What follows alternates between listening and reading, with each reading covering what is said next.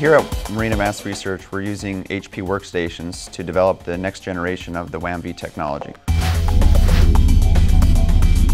Proteus is basically the R&D prototype for the WAM-V class of vessel, and WAM-V stands for Wave Adaptive Modular Vessel.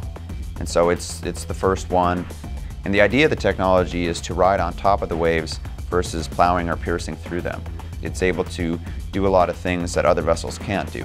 And it has kind of this, this helicopter on water effect, where you can basically, get over the top of things. If you're doing search and rescue, if you're, a marine research lab and you're trying to, take samples from the water, it really does open, a whole new world for boating. I am the inventor. The idea is mine about this crazy thing. I'm an old-fashioned engineer. And so I just do it in my head, and I just, once I have something, I make some drawings, but then I have to make it because that's how I engineer it. But I actually found that with the modern technology that we have now through HP, it actually adds an element of understanding.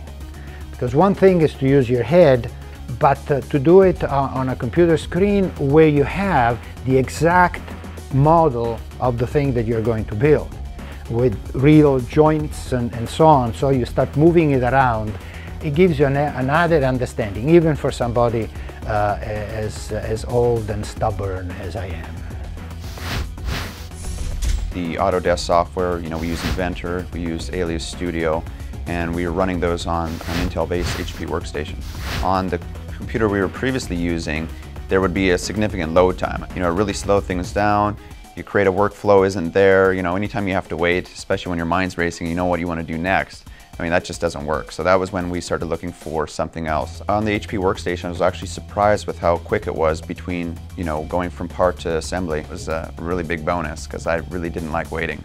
Right now we use HP workstations because they allow us to do all this modeling, all this motion very quickly, especially with the Intel chips in it. These things are becoming so powerful and basically so fast when you're doing this kind of interactive thing. Let's try to change this and let's see how this moves and so on. Very, very quickly. And it has to be very quick because otherwise, if you have to wait, well, then I'll do it on a piece of paper. Thank you very much. The performance is a key thing for us. Just being able to have a computer that runs the software and runs it really well. And the other part is reliability. 18 months without a service call or any kind of repair work needed, I think is huge. I feel confident going forward that we're going to get the same thing. It's been a dream come true, basically, in the sense that I have this computer now that can run the software that I run, even with the upgrades that have been made. With the new software, a lot of times the system requirements go up as well. This workstation that we've had has been able to handle those upgrades. With the WAM-V technology and the next generation design, a big part of that is the modularity.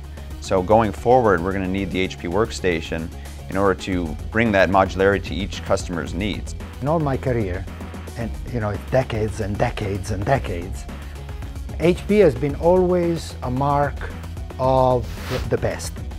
That's the big advantage.